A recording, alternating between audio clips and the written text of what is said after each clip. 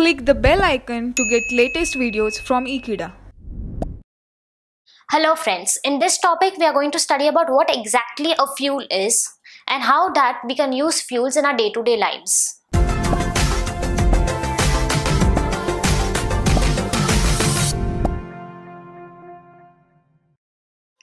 Fuel is nothing but any form of energy. We need energy for almost everything. We need energy in the form of electricity, in the form of heat, in the form of light. But this energy can be got from many different substances by combining them, by chemically reacting them. And these substances are nothing but fuel. So we can sum this up as all the energy that we are using in our daily life. For example, the cooking gas, the electricity, the petrol, all of this comes from fuels. Fuel is defined as a substance which on combustion produces a large amount of heat and a large amount of energy. And fuels are nothing but substances which need oxygen for combustion. So fuel plus oxygen will give you a combustible product plus a large amount of heat. For example, let's take the carbon fuels. So carbon fuels get mixed or combined with oxygen. They react with oxygen to produce carbon dioxide. When water is used as a fuel, it produces water vapor or it becomes water vapor because of the formation of heat. This happens only in presence of oxygen.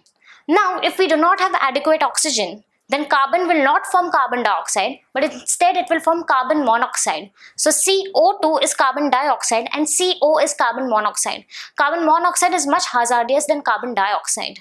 So because of excess of oxygen or adequate oxygen present, the combustion can take place properly, or else it will lead to inadequate reactivity which will form completely different products. For example, instead of carbon dioxide, there will be formation of carbon monoxide. So we can say that the chemical energy of the fuel can be converted into many types of energies. For example, it can be converted into electrical energy, it can be converted into mechanical energy. For our own systems, for human body, the chemical energy which is present in the form of food, it gets converted into thermal energy and mechanical energy. The thermal energy helps in heating the body or keeping the body at regular temperatures, and the mechanical energy helps in producing more energy into our body, which needs to many mechanisms or many actions done by human beings.